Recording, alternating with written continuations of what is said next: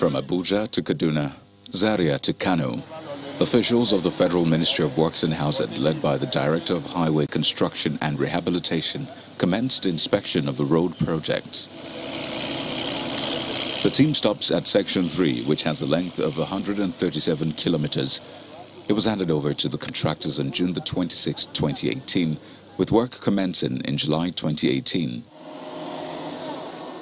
The director expresses satisfaction with the level and quality of work as he speaks on the delivery date of the project. The funding has to match the time frame.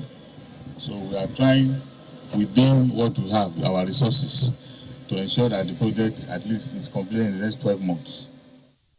With the challenge of the shoulders of the roads being converted to car wash and parking lots, the director appeals to law enforcement agents to prevent people from abusing the roads so they can live up to their expected lifespan. This is what we have been saying since we have been stopping along the road, that they should not stop work, they should continue work.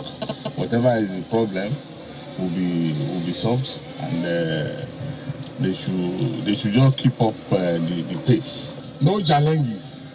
You can see that the contractor is working, and they have achieved a lot within the little time that they have been on site. They have only been on site for 10 months.